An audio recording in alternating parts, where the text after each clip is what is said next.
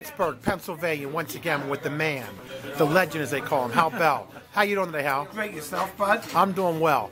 All right, Hal, we're talking Pittsburgh Steelers. Steelers went to Baltimore last week, got upset, put Tomlin's record, I guess, 4-7 against sub-500 teams. Yes. Tell us your assumption of the game, and what do you look for? What do you look going forward? How do you look? How do you see things going forward? Well, I saw a team that wasn't prepared to play. Okay. It isn't like we want them to win every game. I would just like them to win one of those high-profile games. And within the last 5 years, as far as high-profile games go, they only won one.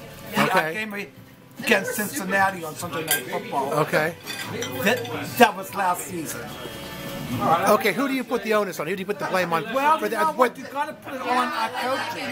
I think Tomlin wants to be one of the guys, and so forth, it isn't panning out, and his clock management is horrible.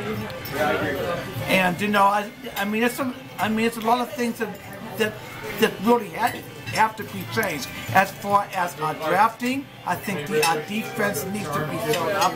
And as far as individual players, you look at Pouncey and Le'Veon Bell, and some of the big ball games over the last few years, those two really haven't played in. You know what? Going back to Pouncey, every big games that we had in Pouncey's career, he hasn't played in. Okay. And under the salary cap, you have to make some harsh decisions. Right. So if we're going to go into next season without Bell or Pouncey, so be it, because that's the only thing that's going to make us better.